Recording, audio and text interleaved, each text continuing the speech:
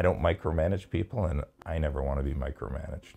I always tell people, if you ever see me micromanaging you, it probably means I'm going to fire you, because if I have to do your job, why do I have you here? I like people to come and tell me, this is the problem, this is what we need to do, this is what I'm going to do. Once you see people that have an opinion, and it's a thoughtful opinion, you can build that trust. Hi, my name is Mike Scarpelli. I'm the Chief Financial Officer of Snowflake, Inc. Snowflake is a software company, cloud data platform that went public in September of 2020. Today, we have over 7,000 employees. We just finished our fiscal 24 at the end of January, and we had just under 2.7 billion in revenue. I grew up in very middle class, blue collar. My father was an immigrant from Italy. I had to pay my own way through college. In my second year of college, I used to get up at 2:45 in the morning. I would go to the Ontario food terminal and I would buy produce for a produce company, get it loaded on the truck, and I'd have that done by 8:30, 9 in the morning. And then I would go to school all day long, come home at night, take care of paying all the vendors, and then I'd get up and do it the next day. That type of work ethic, just putting your head down, and that taught me a lot. And then when I was graduating from college, at that time I decided to go work for Coopers & Lybrand. I went to Italy to work Milan for Coopers & Lybrand. Literally my first week there, I got pulled aside and asked to go work on a special project there, and it was for Gucci. If you've seen the movie The House of Gucci, I lived through that.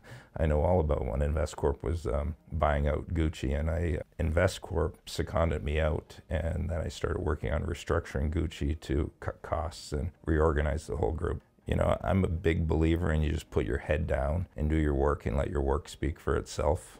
I think I put the time in. I had to work long hours. I hear young people today, when they ask me about, well, what's work-life balance like for you? And these are people who want to become a CFO. And I always tell them, if you're concerned about work-life balance, you probably don't want to do this job. Because when I was in my 20s, I literally worked every weekend. I'm a big believer in put your head down, do your work, and you do whatever it takes to get it done. And that's paid off for me.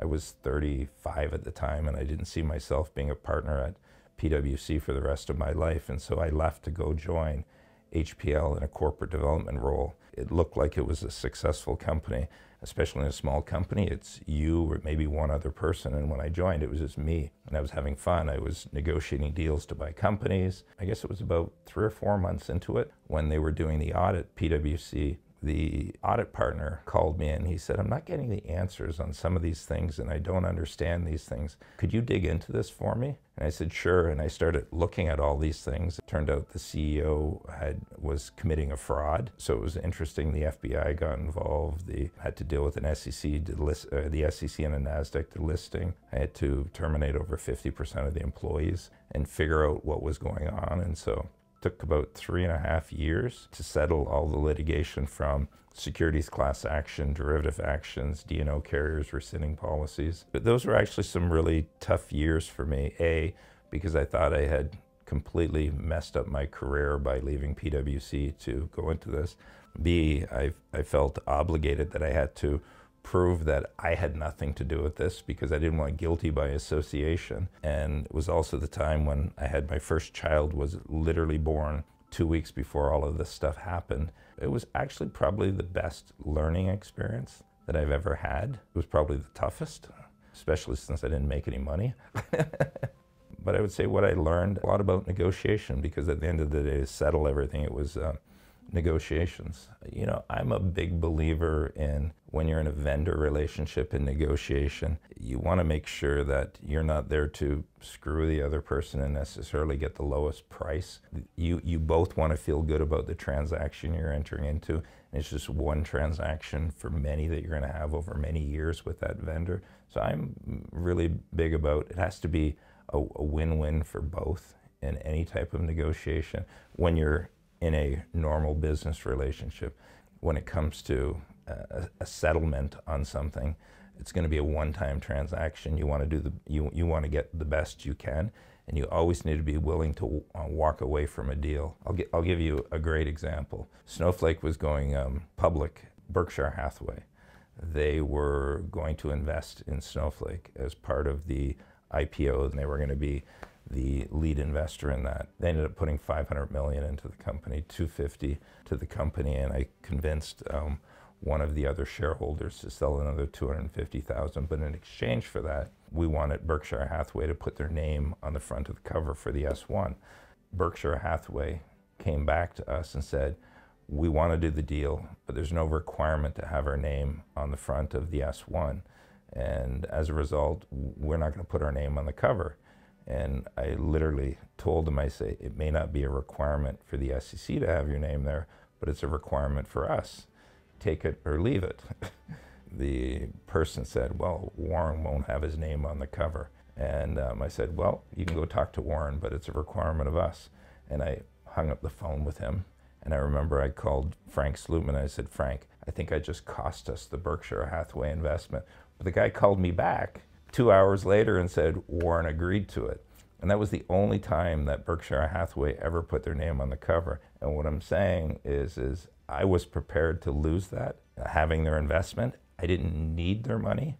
I knew we had all kinds of access to capital. But what was important to me was having the endorsement of Berkshire Hathaway on the front of the S1.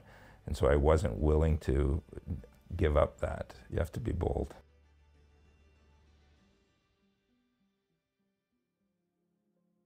HPL Technologies, I was cleaning up messes for 3.5 years of people, and I was trying to figure out what was the next thing that I was going to do. And I just decided I am sick and tired of cleaning up other people's messes. I don't mind cleaning up my own mess if I make a mistake.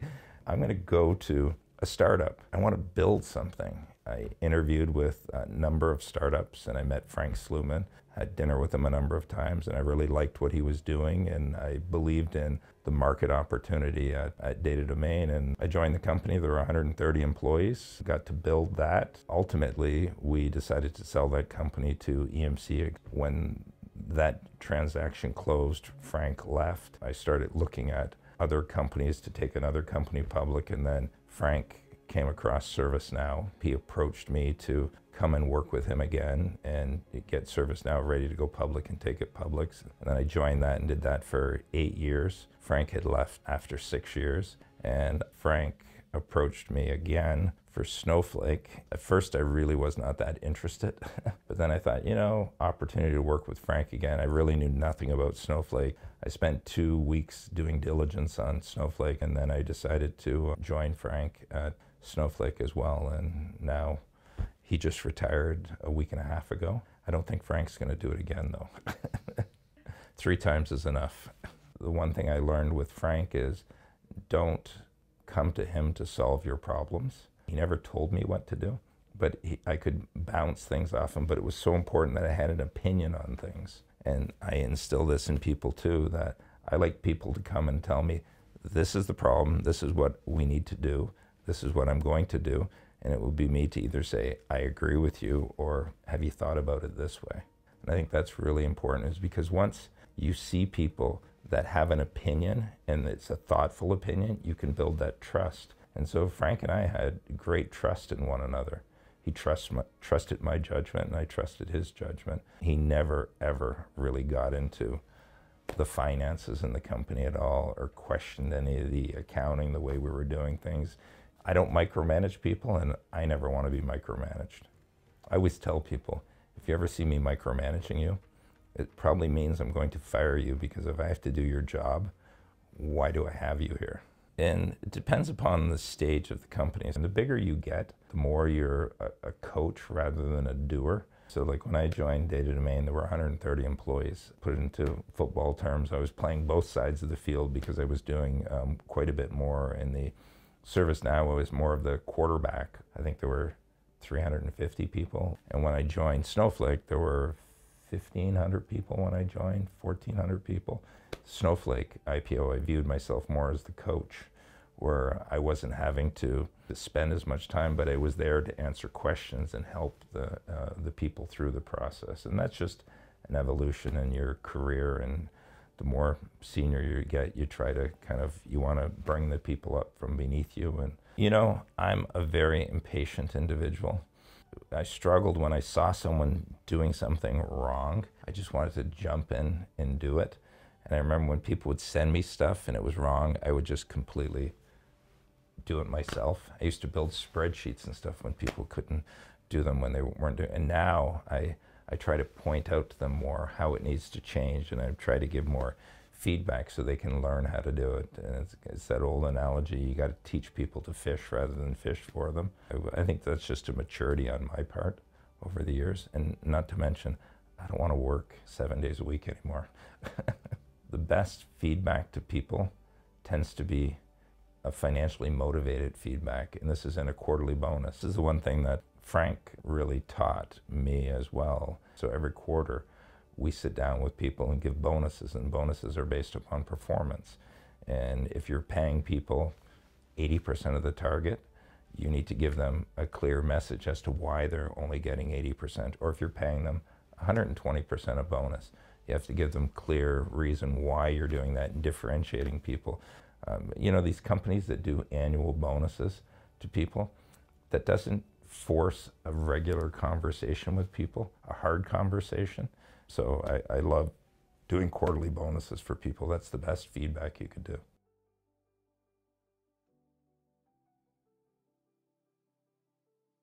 The biggest mistakes I see most startups making tend to be around title inflation within the company. It's really important that you bring people in at the right level.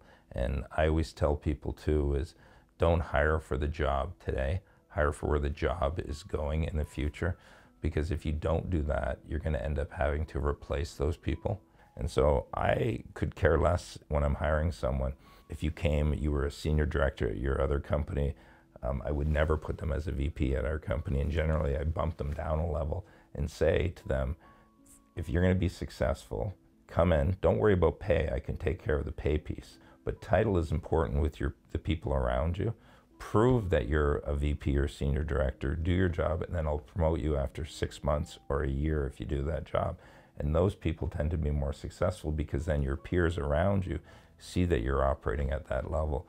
Versus when you bring someone in, you give them a title, and you have others in the company that don't have that title and think they should have been there. It creates conflict sometimes in companies, and that's one of the biggest mistakes I see in companies, is I call it this title inflation. If you're a founder, it's important that you're present.